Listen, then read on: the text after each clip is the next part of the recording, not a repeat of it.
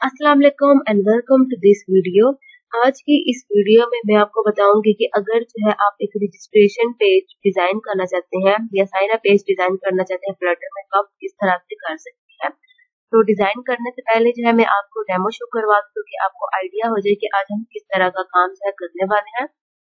तो ये जो है एक सिंपल सा जो है रजिस्ट्रेशन पेज है, जहाँ पर यहाँ पर एक इमेज शो हो रही है और उसके बाद जो है ये इस तरह से जो है तीन जो है एडिट टेक्स्ट क्रिएट किए हैं। यहाँ पर आइकन लगे हैं, उसके बाद एक बटन क्रिएट किया और एक यहाँ पर जो है फ्लोटिंग एक्शन बटन है। तो बेसिकली जो ये वीडियो है इस वीडियो से जो है मैंने फायरबेस पर काम करना है, और इंशाल्लाह जो नेक्स्ट वीडियो है उसमें मैं आपको बताऊंगी कि आप जो है ये जो डाटा है उसको जो है फायरबेस में किस तरह से स्टोर करते हैं। स्टोर करेंगे उसके बाद जो है आप जो है उस डाटा को गेट किस तरह से करेंगे, रिसाइकल्ड व्यू में उसको व्यू में किस तरह से आप करेंगे, और उसके बाद जो है अगर आप लिस्ट व्यू से डाटा को करना चाहते हैं या अपडेट करना चाहते हैं तो आप किस तरह से करेंगे। तो ये जो वीडियो है ये फायरबेस पर बेसिकली है, और अगर आपको डाटाबेस शो करवा दो तो ये इस तरह का जो है डाटाबेस क्रिएट होगा, जिसमें पासवर्ड एंड नेम ये तीन फील्ड्स आपको जो यहाँ पर शो हो रही हैं वो यहाँ पर आईडी पर स्टोर करवाएंगे, और उसके बाद इसी सारे डाटा को हम लिस्ट व्यू में शो करवाकर जो है अपडेट होने के बाद काम है वो भी करेंगे। तो चलिए स्टार्ट करते हैं। इस वीडियो में जो है सिर्फ इस सिंपल सा जो एक लेआउट है वो हमने डिजाइन करना है, ठीक है। तो आप जो है एंड्रॉइड पर एक न्यू प्रोजेक्ट में जो है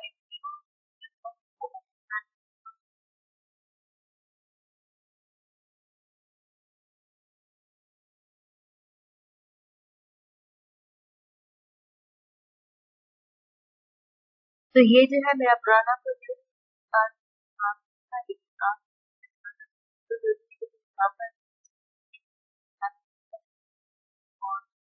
कोडिंग,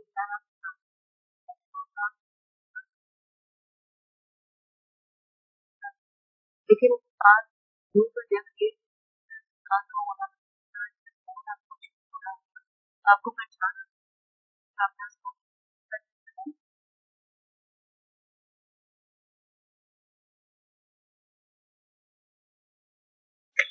तो ये देखिए ये था मैंने रजिस्ट्रेशन नाम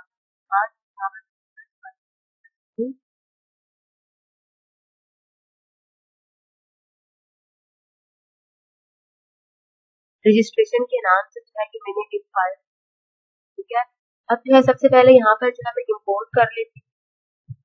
ये हमारे पास जो है एक पैकेज है जहाँ पर जितने भी हम अंदर include करेंगे वो सारा import कर लेंगे।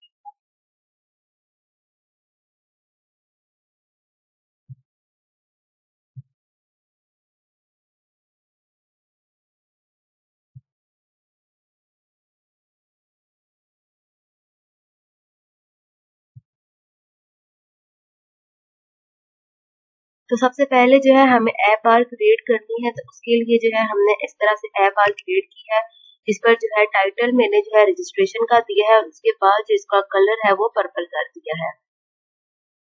उसके बाद जो है हमें बॉडी के टैग के अंदर एक जो है मैं कंटेनर क्रिएट करूंगी।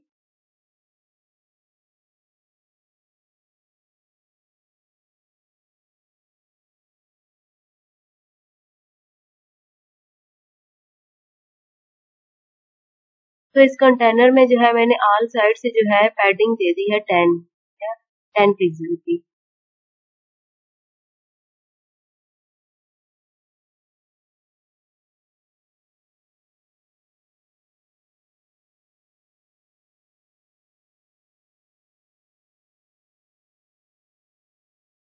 तो अब जो है सबसे पहले हमें इस फॉर्म जो हमने बनाया उसमें आपने देखा है कि हमें इमेज चाहिए, ठीक है। तो सबसे पहले हमें उस इमेज के लिए कोड करना है, तो उसके लिए जो है मैंने यहाँ पर एक रो क्रिएट की है, ठीक है। और उसके बाद जो है इस इमेज को सेंटर में करने के लिए ये टैग यूज किया है, और उसके बाद जो है एक हमने यहाँ पर जो है इमेज का आप जो है वो नाम देंगे, और उसके बाद मैंने उस इमेज की हाइट और विड्थ जो है सेट कर दी है। तो अब जो है इमेज को पेस्ट करने के लिए हमें सबसे पहले जो है एक एसिड फोल्डर चाहिए, जिसके अंदर जो है हम इमेज को पेस्ट करेंगे। तो यहाँ पर क्रिएट हो चुका है। अब जो है आपने जो भी इमेज लगानी है, ठीक है, उसको आप कॉपी कर ले और उसके ऊपर लाकर पेस्ट कर। तो कंट्रोल V करके आप यहाँ पर जो है इमेज को पेस्ट कर। मैंने यहाँ पर को पेस्ट कर दिया। तो यहाँ से जो है वापस बैठ। तो उससे पहले जो है यहाँ पर आपने कोड करना है कि 5 के नाम ओपन करना है, ठीक है। और उसके बाद यहाँ पर नीचे लाकर जो है ये फ्लटर के अंदर यहाँ पर आकर आपने जो है इस तरह से जो है ऐसे ट्रिगर केवल जो है आपने बैक स्लैश देनी है। इसके अलावा आप कोई यहाँ पर अपने तो उसके अलावा यहाँ पर आपको आपके पास दो तरीके हैं। एक तो आपके पास तरीके की आप और दूसरा तरीका ये आपका यहाँ पर जिस तरह इस पिक्चर का नाम है बी डॉट जे, तो या तो फिर आप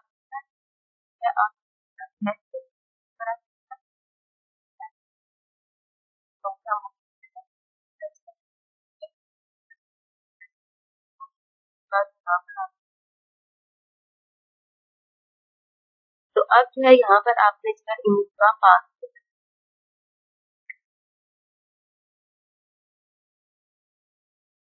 उससे पहले जब भी आप जो है वहाँ वहाँ पर जिसको आपने क्लिक करके कट कर देना है। अब यहाँ पर जो है आप ऐसे अपने फोल्डर जो आपने क्रिएट किया है उसका नाम लिखना है बैक स्लैश।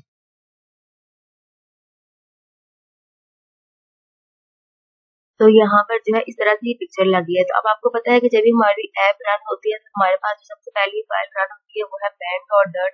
तो यहाँ पर जाती हूँ मैं इस वाले पेज को कॉल करके शो करवाती हूँ मैं भी क्या करना है, ठीक है। तो इसको मैं कॉपी करती हूँ, इसको आपने जो है यहाँ पर लाकर पेस्ट कर देना है। यहाँ पर आपने Alt एंटर प्रेस करके इस पैकेज को इंपोर्ट कर लेना है। तो अब ये देखिए ये जो एरर है वो चला गया है, ठीक है। अब इसको रन करते हैं।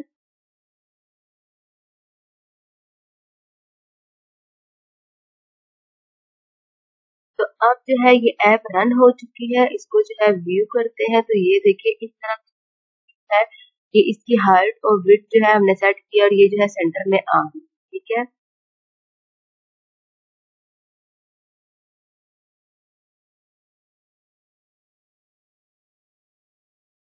अब जो है नेक्स्ट स्टेप में हमने क्या करना है, ये जो रो हमने क्रिएट की थी, ठीक है, इसके अंदर हमने इमेज लगानी थी जो हमने लगा ली है।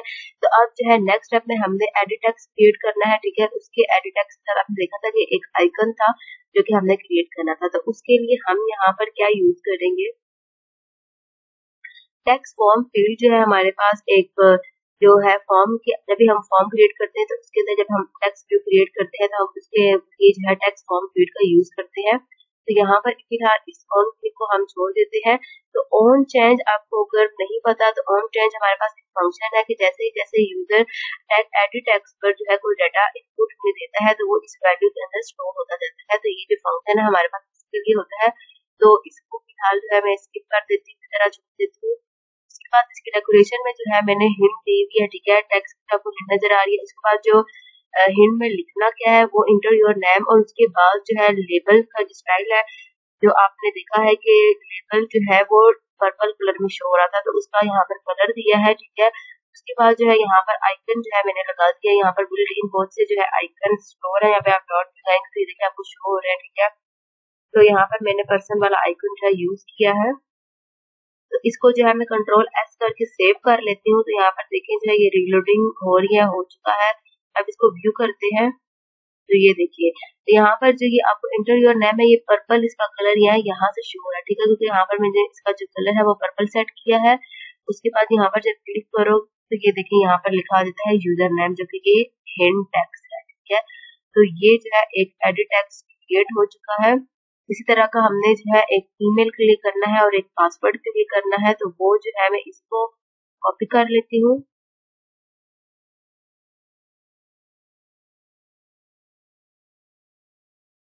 तो ये जो है मैंने 2 टाइम यहाँ पर पेस्ट कर लिया है। उसके बाद यहाँ पर जैसे यहाँ पर इसको चेंज कर देते हैं।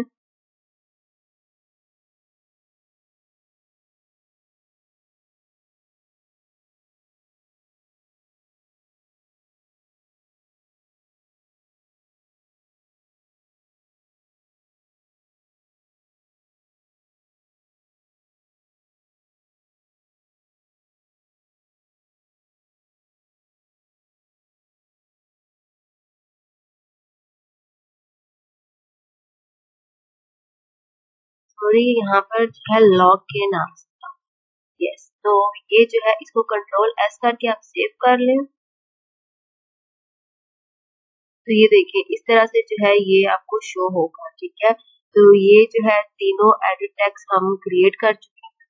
अब जो है नेक्स्ट स्टेप में हमने क्या करना है, एक बटन क्रिएट करना है, ठीक है, जो कि रजिस्टर के नाम से होगा, जो हमने यहाँ पर सेंटर पे जो है मैंने क्रिएट किया है। तो बटन क्रिएट करने के लिए सबसे पहले जो है मैंने एक कंटेनर क्रिएट किया है। तो यहाँ पर जो है कंटेनर की सबसे पहले हमें हाइट, विड्थ और मार्जिन सेट कर देना है, ठीक है। हाइट उसकी दे दी है 50, उसके बाद विड्थ सेट कर दिया, उसके बाद मार्जिन जो है उसको दे दिया। तो उसके बाद जो है हमें यहाँ पर किया, तो बटन क्रिएट करने के लिए यहाँ पर जो है रेज बटन क्रिएट की है। उसके बाद जो है यहाँ पर ऑन प्रेस है, क्योंकि जब भी बटन आप क्लिक करेंगे तो क्या फंक्शन आपने परफॉर्म करना है, तो यहाँ पर जो है वो आप फंक्शन परफॉर्म करेंगे। तो यहाँ पर फिलहाल जो है मैं लिख देती हूँ प्रिंट।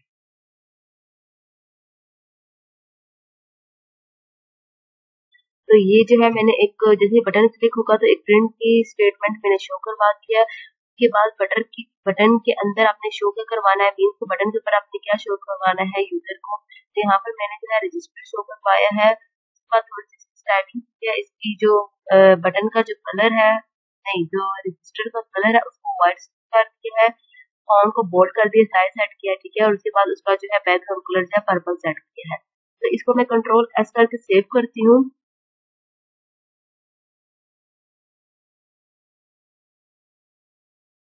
तो ये देखिए यहाँ पर जो है ये बटन क्रिएट होता है।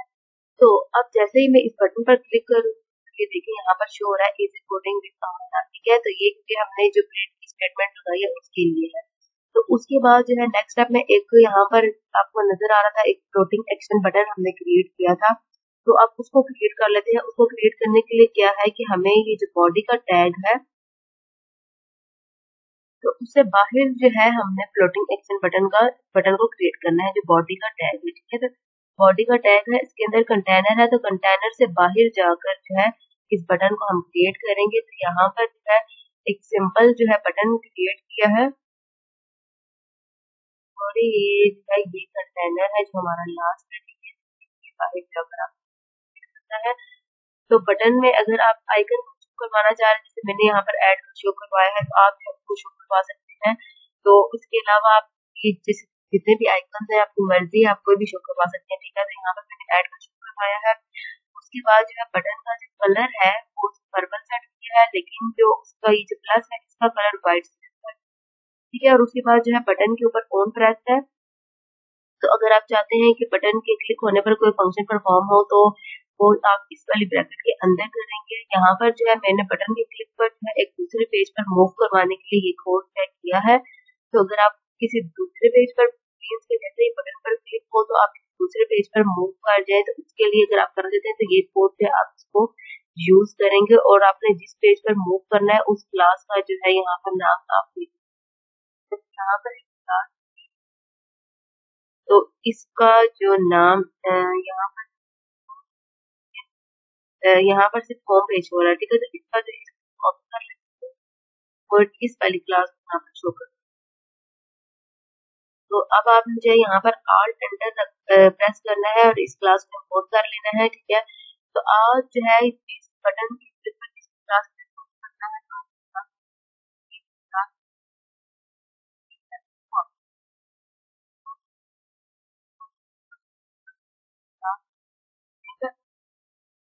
तो यहाँ पर मैंने होम की तरफ मूव करवा दिया। तो अब इस कंट्रोल सेव करती हूँ और इसको जो है मैं ओपन कर लेती हूँ। तो ये देखिए यहाँ पर जो एक्शन बटन है इशू है, इस पर जब मैं क्लिक करती हूँ तो ये देखिए ये जो है ये वाला पेज ओपन हो चुका है, ठीक है। इस पेज के अंदर हमने कोई डिजाइनिंग नहीं की, मैंने कुछ भी क्रिएट नहीं किया, ना ऐप बार क्रिएट किया, इस तरह का कुछ हो रहा है। तो बाय डिफॉल्ट डिजाइनिंग कुछ इसी तरह की है। तो ये थी आज की सिंपल सी वीडियो। तो अगर आप जो कोड का लिंक है वो आपको डिस्क्रिप्शन में मिल जाएगा, ठीक है। तो आप इस कोड को इजीली कॉपी करके जो है टेस्ट कर सकते हैं, ताकि जो है कोई एरर है या नहीं। और उसके बाद जो है नेक्स्ट इंशाल्लाह जो वीडियो है उसमें अपने फायरबेस को काम करना है, डाटा को स्टोर और लिस्ट व्यू में शो करवाना है। तो अगर आपने वो कोडिंग देखनी है तो आप जो है नेक्स्ट वीडियो देख लें। उसके बाद जो है अगर आपको वीडियो पसंद आई है तो उसको लाइक करें, कमेंट करें, सब्सक्राइब करें। और कोई भी न्यू टॉपिक जो आप चाहते हैं फ्लटर में होना चाहिए और बनना चाहिए उसको आप कमेंट कर सकते हैं। इंशाल्लाह फिर मिलते हैं नेक्स्ट वीडियो में। अल्लाह।